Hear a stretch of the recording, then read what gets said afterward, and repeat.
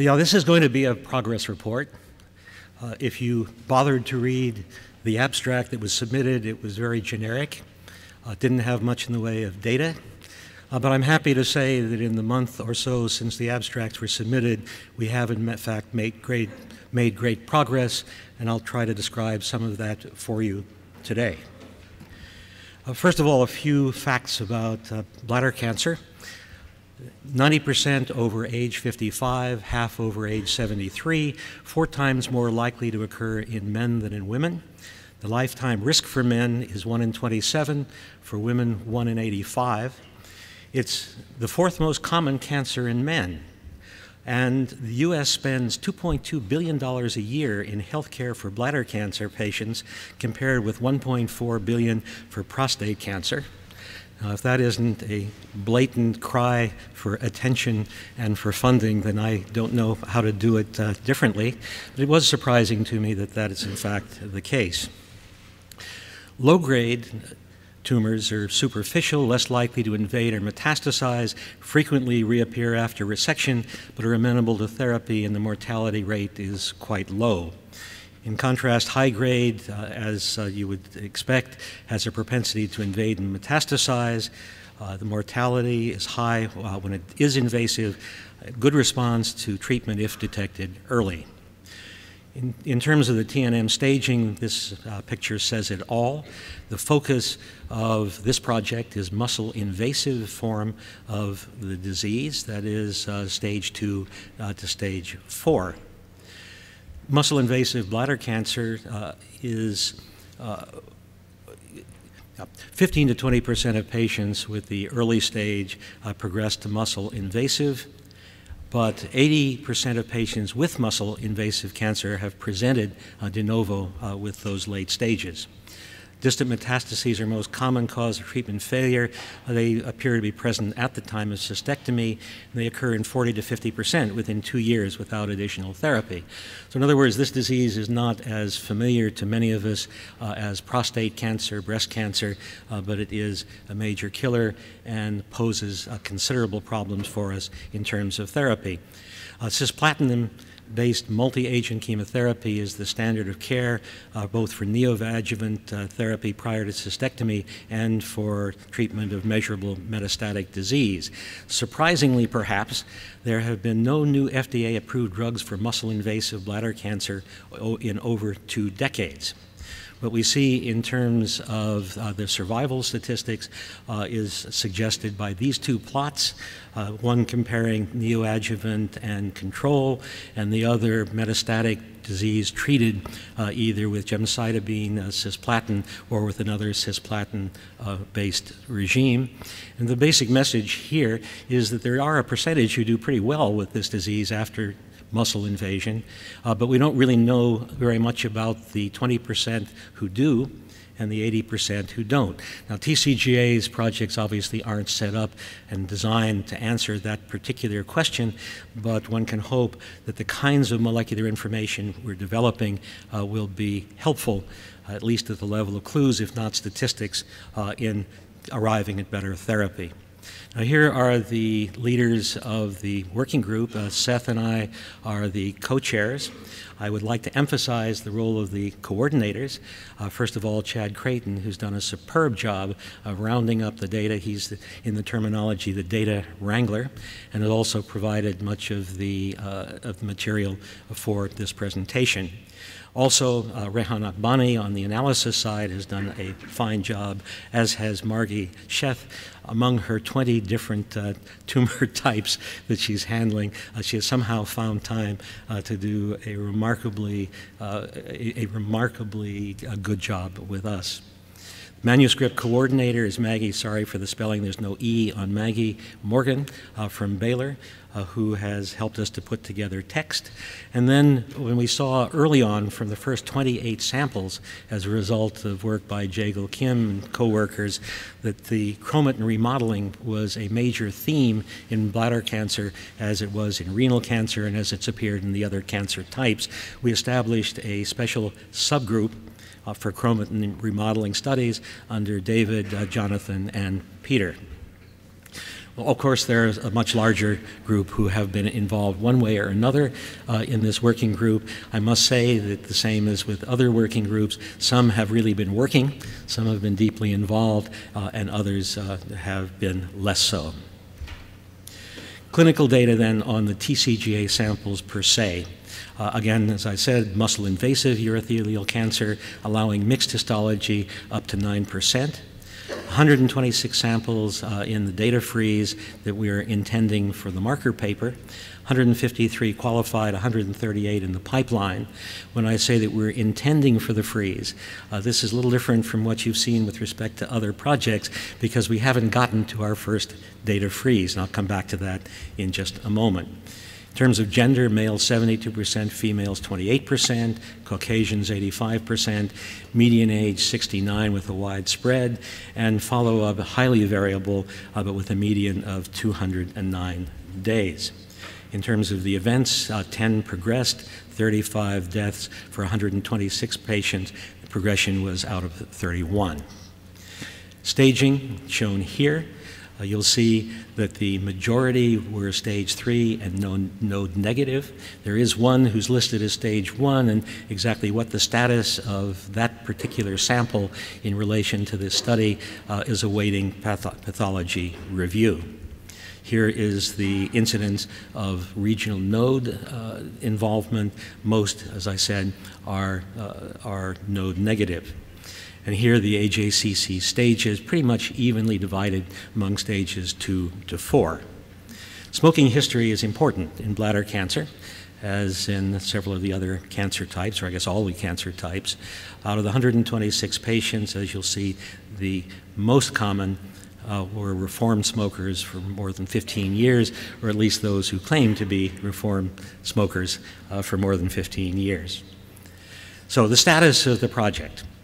Accrual was a limiting factor, but recently accelerated thanks to hard work and cracking of the whip by Kenna and Seth Lerner, who provided much of the material that I've described to you on the clinical aspects of this project. We had a productive face-to-face meeting in Houston in October, that is last month. I'll come back to that at the end of the talk. The data freeze at 126 samples plus normals was decided upon. That'll probably be in about 2 weeks. The SNP calls are the last, and validations are the last things to come in, along with the pathology re-evaluation. This is a little different from what you've seen from other sorts of projects. Even the thyroid project at least had a month or so after the first data freeze. We decided that in order to move things along quickly, that we would do as much as we could toward the marker paper and toward mature analysis as early as possible, even if we knew that we didn't have the final data sets. So the data and analyses presented here will be what in the world of clinical trials might be called an interim look. You'll be seeing them on all the data slides with the term preliminary analysis, which is meant to signal to you that there is more mature information to come. We are making fast progress on the marker paper, and I'll describe that to you later. So on to the data. Here is what you will recognize as the usual MutSig significantly mutated gene compendium. I will point out MLL2, which will come back in later part of the discussion, TP53, KDM6A, ARID1A, other familiar genes that you've seen with other tumor types are frequently mutated. Here is are the logistic calls, and again I will just leave this up for a moment. I'm not going to try to describe it in detail since it is interim, but you'll see again some of our old favorites represented here. Here's an unsupervised clustering of the methylation data. You'll see that there seem to be 4 categories here. It was given to us as unsupervised, and I would have to ask Peter whether it is representative of all of the genes or genes unbiased filtered or not, but in any case, this is the clustering and as it came up. As I say, on the lower right hand of these slides, you'll see a best attempt to give credit where credit is due.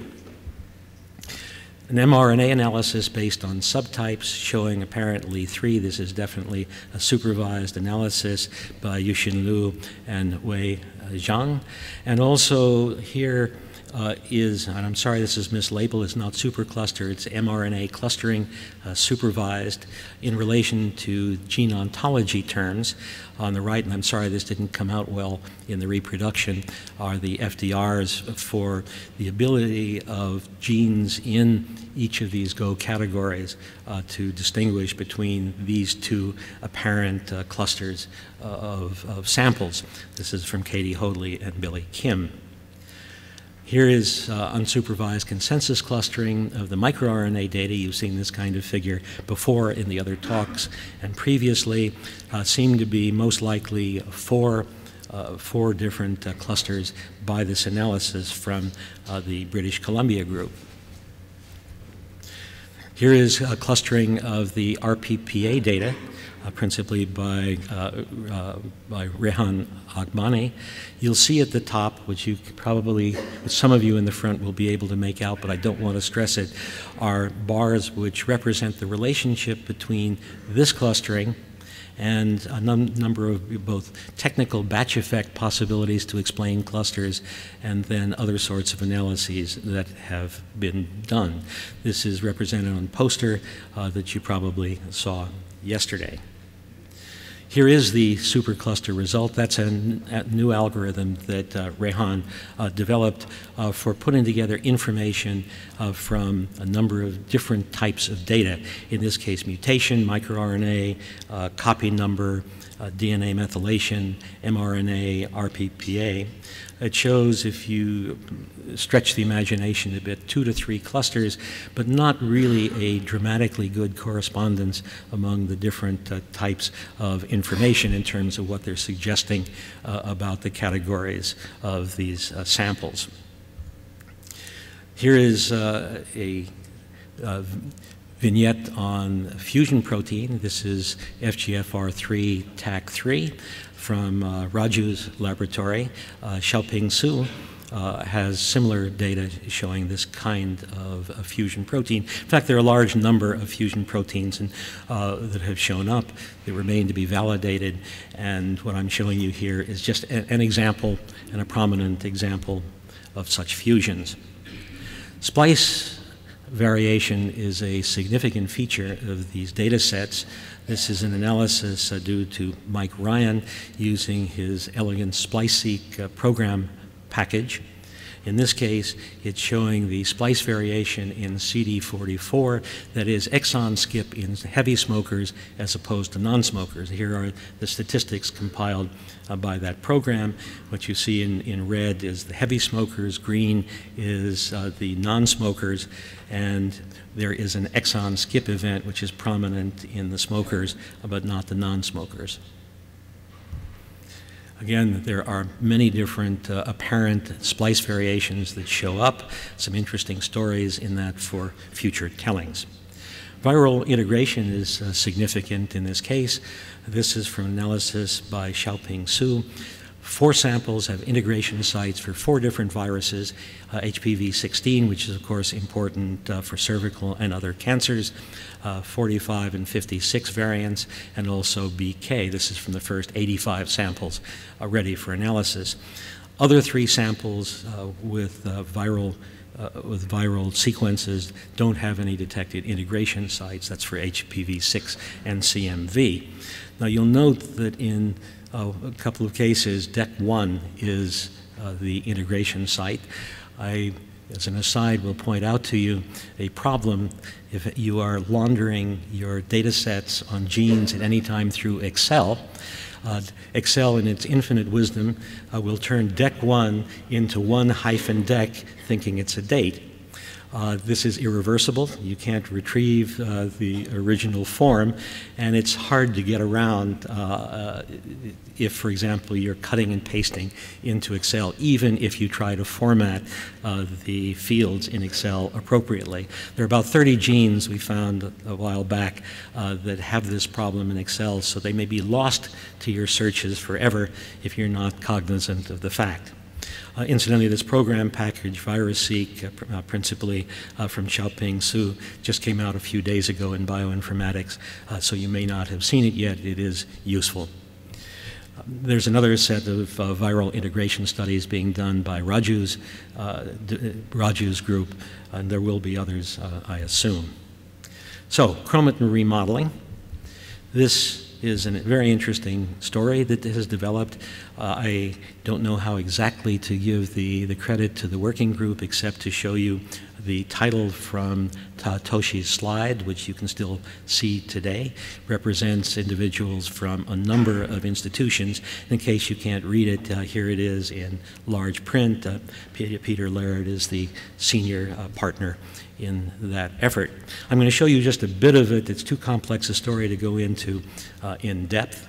Here what you see is epigenetic modifiers mutated in more than 3 samples out of the 100 analyzed to that point. You'll see, again, if you peruse the labels on the left, if you can see them in the front, there are some old favorites, ARID 1A, MLL2, MLL3 among them. And here are the 5 that reached significance by statistical criteria. Obviously, these are not all that may, in fact, be significantly mutated if we have larger sample size. I'm going to be focusing on MLL2 since that's a novel story. MLL2 mutation has not previously been reported in bladder cancer specifically. So here is the information on MLL2. It's a complex and very interesting story that involves, for example, a difference between methylation of the body of the gene and of the promoter region of the gene. Rather than trying to tell you that story, this is information that is, again, on the poster that is presented by Toshi. You can look at it, talk with Peter, or talk with Toshi about it in detail. And finally, among the data slides, this is our draft pathway figure put together by Chad Creighton. You'll recognize the format of it. Again, I'm not going to try to go through it in detail given the time available, but you'll see that it involves the p53-RB pathway, the RTK-RAS-PI3 kinase pathway, histone modifications, which are part of the chromatin story, and so forth. Well, those are the kinds of data that are being rapidly developed even before our data freeze. What I'd like to do in closing is to say just a few words about how we're approaching writing the marker paper. It's an idiosyncratic approach in some ways, and it may, as a story, be useful to other groups who are approaching that task, or perhaps other groups who already had the experience can tell us why we're wrong in the way we're doing it. As I said, accrual was slow, accelerated recently. We wanted to get as fast a start as we could toward the marker paper as soon as a reasonable amount of the data, the majority of the data for the freeze, were available. So what we did last month at our workshop was to ask for volunteers to write sections of the paper and volunteers to lead in developing the figures for the paper. We don't want these to be cookie-cutter papers, but on the other hand, if you go back through the papers published to date, there are certain common features. There's a section of text and an accompanying figure on mutation and copy number. There's a section on expression, etc. So in fact, 4 out of 5 of the figures fit a stereotype as to what kinds of information one wants to include. And similarly, I went back through the text of the papers, counted the words that were devoted and the sections that were there for various pieces that canonically appear in the marker papers. And then we assigned those, or people self-assigned themselves to be responsible for turning those in. And in fact, within a few days of the time that we put the screws to them to have it ready, and this took us up to yesterday, we in fact got all the contributions in terms of draft sections of the paper and draft figures for 4 out of 5 figures for the paper. The fact that we had word counts and assigned reasonably approximate word counts meant that it freed those who were developing these sections from having to write pages and pages, supplements to come later, and this task seems, to this point at least, to have gone very smoothly. So now the next stage when we get the actual data freeze will be to update the analyses and then to perform the task of integrating all of them and integrating the text so that it doesn't look as though it was written by a committee or by disparate individuals. So with that, I will stop and be glad to take questions. We have a few minutes left for questions.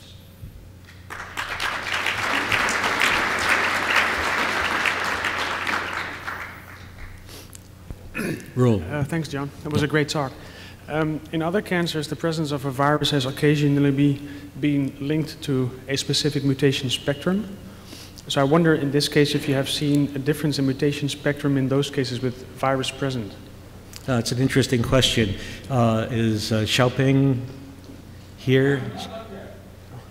I haven't said.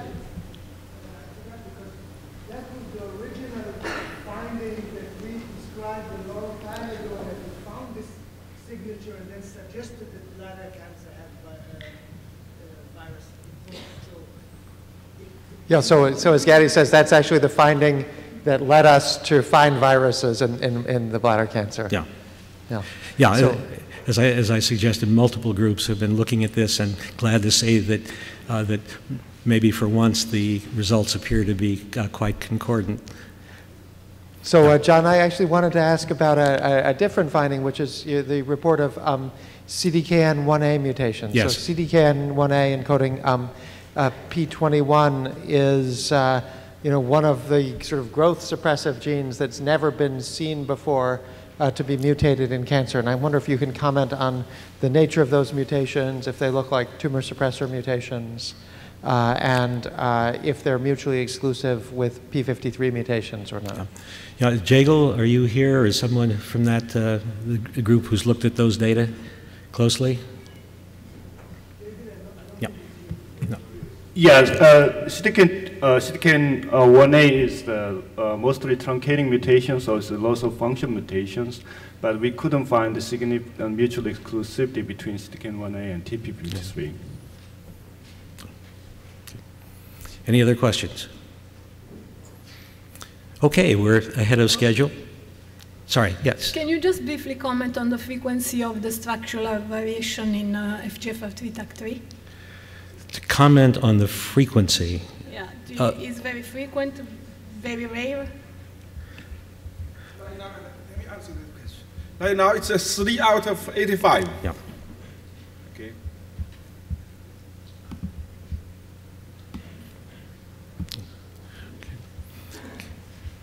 Other questions? All right, we are a couple of minutes ahead of schedule.